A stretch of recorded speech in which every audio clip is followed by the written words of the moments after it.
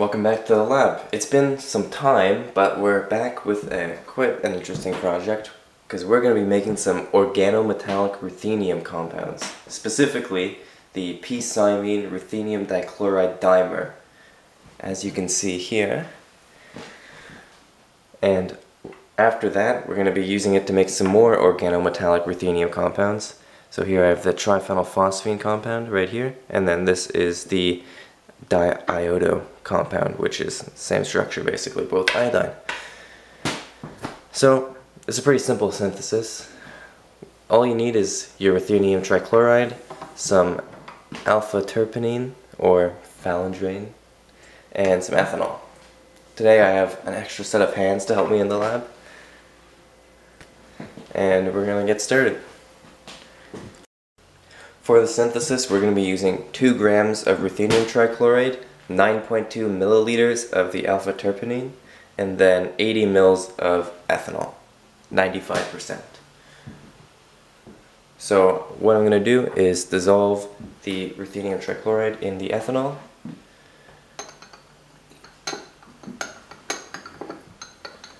Just make sure all that's added.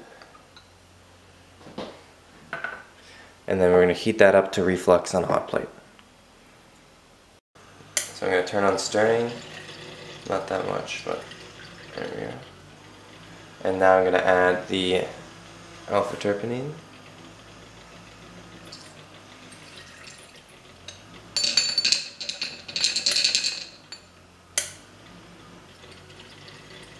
And then put the reflux condenser on top of that.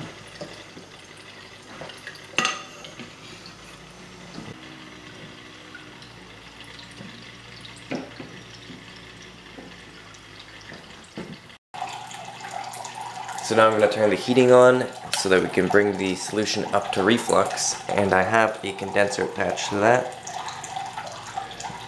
And we will leave this to reflux for 24 hours. It's quite a long reflux, but it doesn't really have to be monitored. You might have to top off the ethanol from time to time if some of the volume is decreasing, but other than that, it's good to run on its own. I've gotten new cupboards installed in the lab, which pretty much doubles the amount of workspace that I had. So now I can run pretty much double the amount of experiments that I had previously. And I also have all this new storage space in the cupboards, so I can put all my glassware in here. It's great, instead of just having it like all spilled out on the tables over there. And yeah, lab's improving, getting stuff done.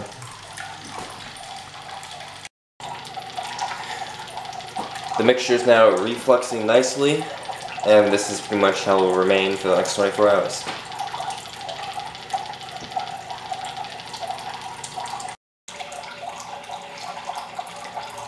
It's been 3 hours and the solution has taken on a very deep, dark red color.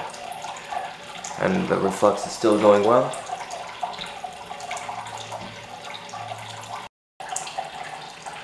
"24 hours has elapsed, so now it's time to turn off the heating and stop refluxing the mixture.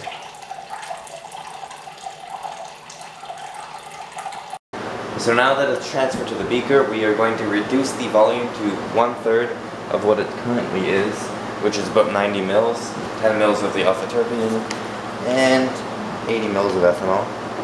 So we'll bring it down to 30 mils just by boiling off the ethanol. And then we will move on from there.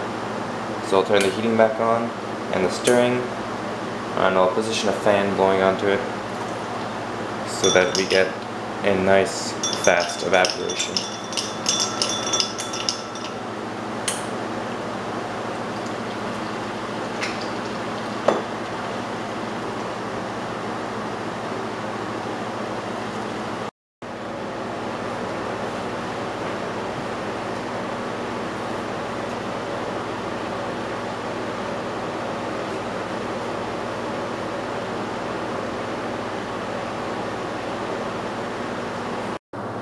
The solution is boiled down to 30 mils, so now it's time to crystallize out the product by putting it in the freezer overnight.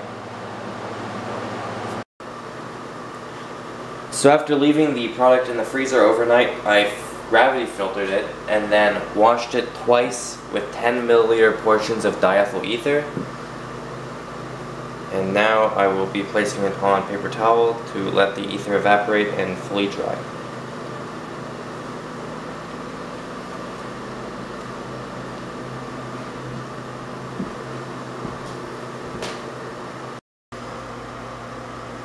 After drying, the yield has come out to be 1,922 milligrams. So now what I'm going to do is add this 400 milligrams here, and then I'm going to recrystallize it from ethanol and try to grow some even larger crystals than what I have here.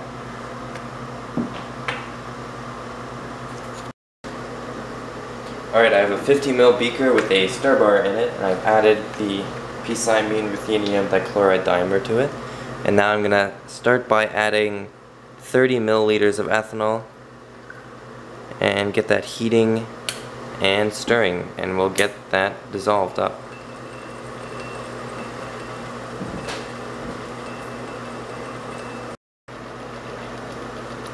Everything is now dissolved, so I will let the solution boil down to 45 milliliters, and then I will saran wrap it and put an elastic band around it and put it in the crystallizer. So now I'm putting this in the crystallizer, which is basically just a big foam block. There's some aluminum foil on the inside, and I'm just packing it down. This will make the heat disperse more slowly, and the crystals will have a longer time to form, which will make them larger. So I'll leave this probably for around 4 hours, and then I will transfer it to the fridge where I'll let it cool down farther, and then to the freezer where I will let it sit overnight once again. After the recrystallization, we have collected just over 2 grams of sparkling dark red crystals. Now there's still some product left in the supernatant liquid, which I will allow to evaporate, and I will recover that, so not to waste any ruthenium. So that is the conclusion on how you can make some p-Cymene Ruthenium Dichloride dimer. Thanks for watching, I hope you enjoyed, and I'll see you in the next video.